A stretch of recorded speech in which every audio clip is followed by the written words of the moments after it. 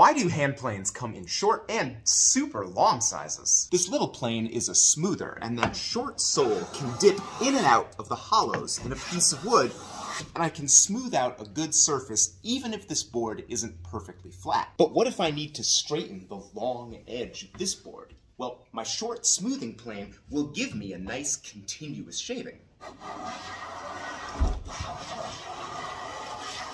And that makes me think the edge must be straight. But now I'll plane that same edge with my long jointer plane.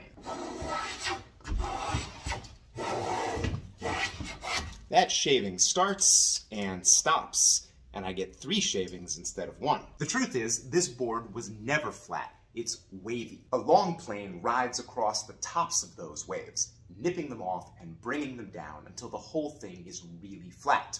A long plane, like a jointer, is a reference surface, so it can't lie to you.